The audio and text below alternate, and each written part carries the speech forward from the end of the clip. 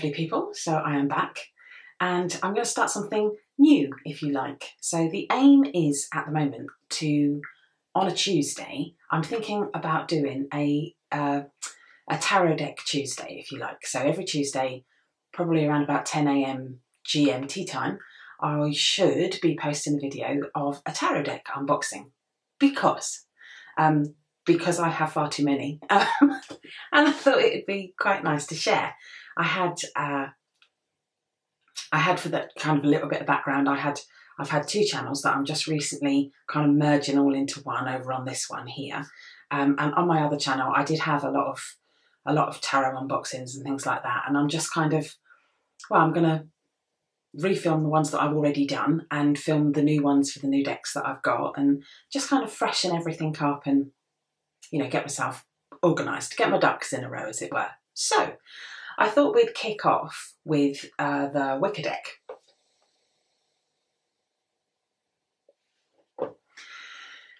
So the Wicca Deck is one of the first tarot unboxings I did years and years ago now, and so I think it's time for a bit of a, you know, a refresh and a re-chat.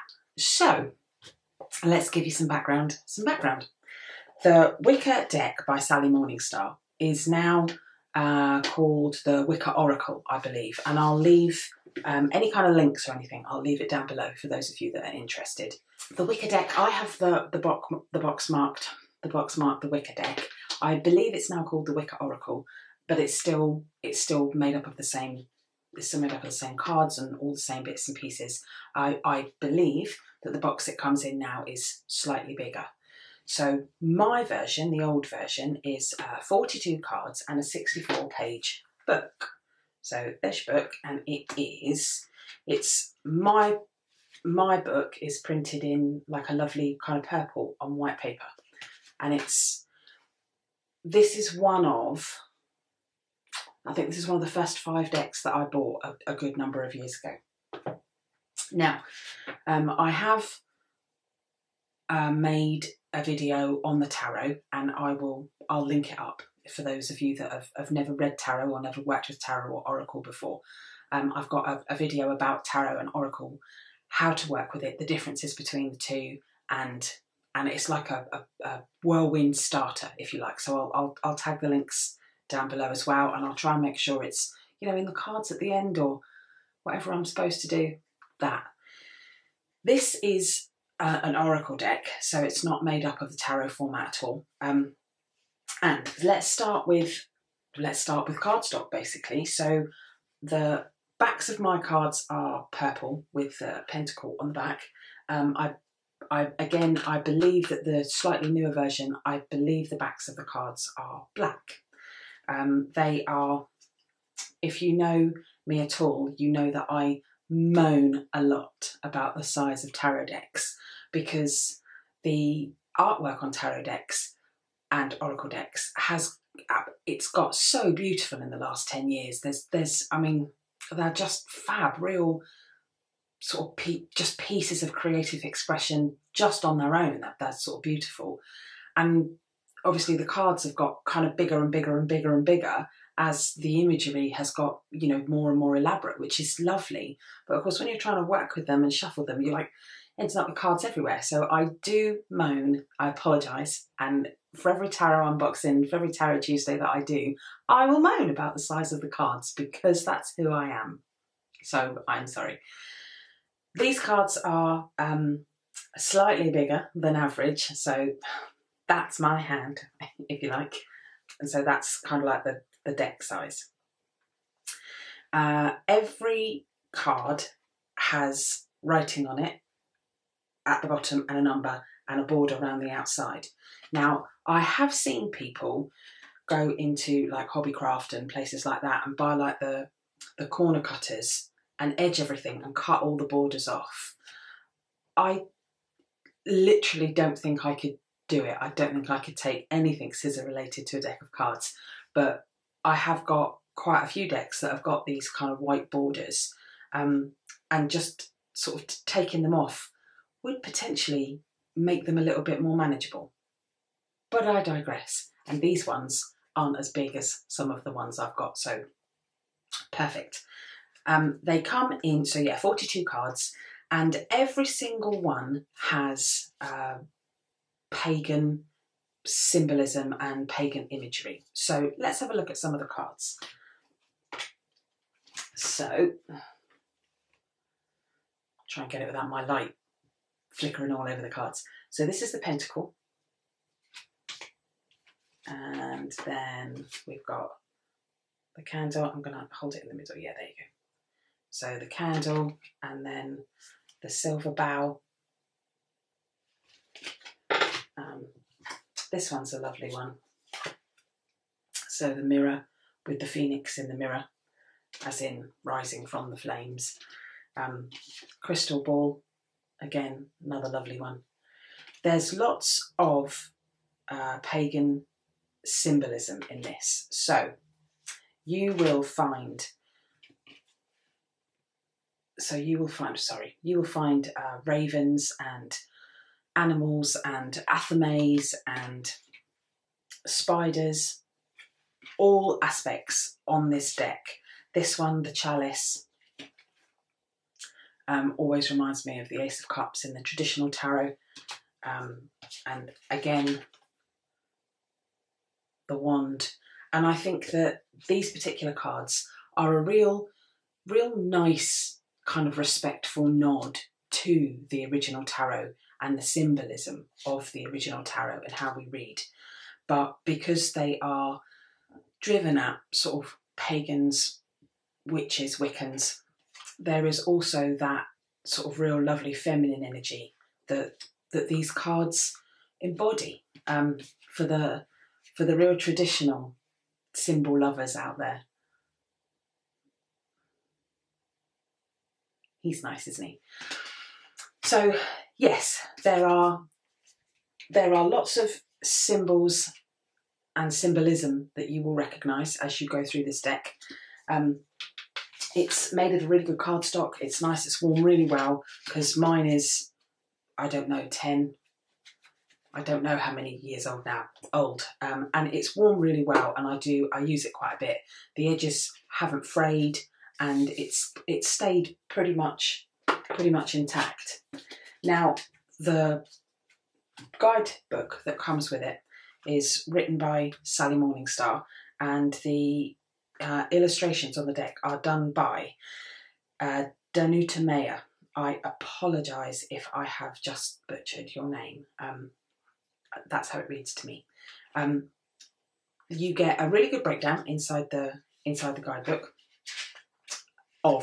so every card gets its own page with a meaning, a high note, a low note, vibrations and keywords as to what each card means. And there's a write-up in the beginning, a little bit of an introduction. And then at the end, one of the things that has really kind of worked for me with this particular deck is that Sally has put in some spreads that she advises that you do. So there are the traditional, sort of the card of the day, and then the quick spread, the 3-card spread, which if you've done any kind of reading is like past, present and future. You know, you can kind of get a good go with that kind of thing. But the one that really works for me is this one, the star spread. It's a 7-card draw, and it talks about, it's a real deep reading, and it's advised on here that you only do it once or twice a year. And I have done it pretty much every year since I've bought this deck, and it really is, it proper gets into the issues. So for instance, the way that the spread is laid out in 7 cards, each card obviously denotes to a certain meaning. So you've got what's restricting you, what are the subconscious factors, what lessons are you learning, the action required, what is your gift and how you move it forward.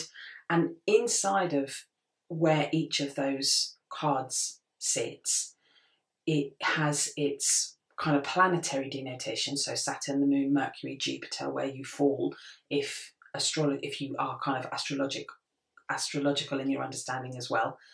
But also inside of each card is a full explanation as to what you are looking for. It tells you that if some of those cards are negative, if negative cards fall in these positions, or if positive cards fall in these positions. It's a really, really good reading. There's also relationship spreads in here, relationship potential reading in here, and then the other one that I really like is the Ascension spread. Again, another 7-card spread that works with your chakras and the aligning of the chakras, and you lay the cards 7 in order, again with a full explanation as to what they're supposed to mean. So this is one of my all-time favourites, and it's the one that I'll always recommend to anybody with a remotely pagan leaning. If your spiritual path is even remotely nature bound, then this is a fantastic deck. So that's the kind of the literal, the 3D information, if you like. For me, the energy of this deck is, with the traditional Rider-Waite-Smith deck, I find that the energy of the traditional tarot to be very, very kind of honest, very stoic. It can be quite hard at times, and you kind of, don't take your silly problems to the Rider-Waite Tarot because it will kick your butt. This is a real nature-centric deck. The energy is very, very different to the traditional Rider-Waite-Smith. It has a real ethereal and magical energy, which I know sounds, obvious considering it's a Wicca deck, but it does feel like it's supposed to feel. The images on the cards use all the things inside of a nature-bound path that you would expect. So you're getting those real low nature-bound tones, colour tones and earth tones. There's a lot of kind of water energy in this deck as well, and a lot of moon energy. So it is, for me, a real kind of magical, feminine, and yet nature-bound, supportive deck. So yeah, this is one of my all-time favourites.